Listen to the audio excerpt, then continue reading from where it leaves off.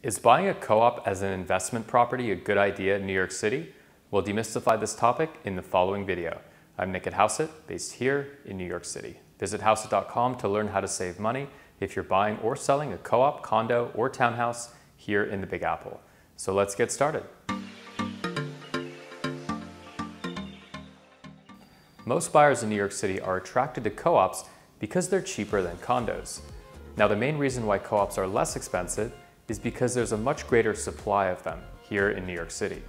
A co-op can be anywhere from 10 to 40% less expensive compared to an identical condo. Now, this is great news for someone looking for a primary residence here in New York City. By choosing a co-op instead of a condo, you can live in the same size apartment but pay a lot less for it. Of course, there are many downsides to co-ops compared to condos, but that's a separate topic which we discuss in another video. So let's say you're an investor. You don't plan on living in the apartment, and as of now, you're also not fully familiar with the downsides of co-ops. As a result, you might be thinking that a co-op's lower purchase price will provide you with a higher yield compared to a condo. So shouldn't you and every other New York City real estate investor buy a co-op instead of a condo in order to obtain a higher rental yield? Well, the problem is that most co-ops in New York City are required to be used as primary residences. As a result, a typical co-op building has a limitation on the amount of subletting which is permitted. A co-op may only permit subletting for, say, 2 or 3 years out of every 5 years, and there could even be an initial occupancy requirement before subletting is permitted. This means that you as the owner would need to reside in the unit for a certain period of time before you're allowed to rent out the apartment. To make matters worse, stricter co-op buildings have a lifetime cap on the number of years of subletting during the course of ownership. For example, subletting may only be permitted for 3 years during the lifetime of ownership. And this prohibition makes it impossible for an investor to buy into the co-op building. This is because subletting restrictions are obviously a deal breaker for any investor who's naturally looking to rent out the apartment indefinitely in order to generate long-term cash flow. But here's where it gets interesting. There are a handful of co-op buildings in New York City which permit unlimited subletting. Therefore, some real estate investors in New York City end up considering and buying a co-op as an investment property. But is this actually a good idea?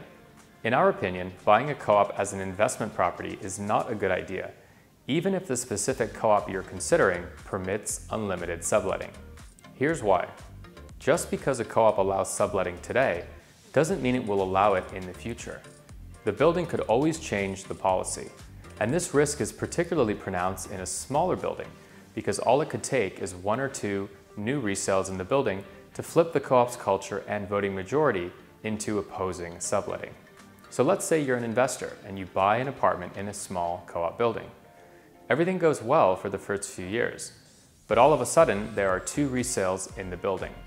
The new owners are owner-occupants and they're strongly opposed to investor activity in the building and subletting in general. Now let's say that one or both of these activist owners gets voted onto the board. Next thing you know, the building changes its policy and implements restrictions on subletting. If this were to happen, all investor owners in the building would essentially be required to sell over time.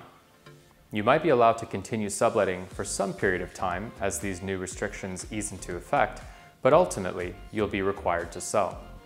If all the investor owners start selling, this may put downward pressure on pricing in the building over time. But even if pricing in the building isn't meaningfully impacted by investors selling, this is a huge inconvenience for you as an investor. You'll eventually have to hire a broker, pay 6% commission, and swallow all other New York City seller closing costs, like city and state transfer taxes, and execute a 1031 exchange to buy a replacement investment property. Another major problem with owning a co-op as an investment property is the issue of board approval each time you have a new tenant. While both condos and co-ops in New York City usually have an extensive rental application and pretty high fees, co-ops are also allowed to reject the applicant without any consequences to the building. So if you irritate the board president or a board member, you could literally be dragged through the mud as these people engage in petty retaliation by rejecting your rental applicant or perhaps multiple applicants over time. The co-op board could also take ages to review the application, thereby prolonging the vacancy period and costing you real money. Condos, on the other hand, may not reject a rental applicant unless the building is actually willing to rent the unit from the owner on the same terms negotiated with the prospective tenant. This is called the right of first refusal. In New York City, the likelihood of a condo exercising this right is effectively zero, and it would only happen under extraordinary circumstances. Moreover, condo boards are usually required to respond to a renter's application within a set period of time, typically between 20 and 30 days. If the board does not respond within this time frame, the rental application is automatically approved. There is no such safety mechanism for co-op buildings.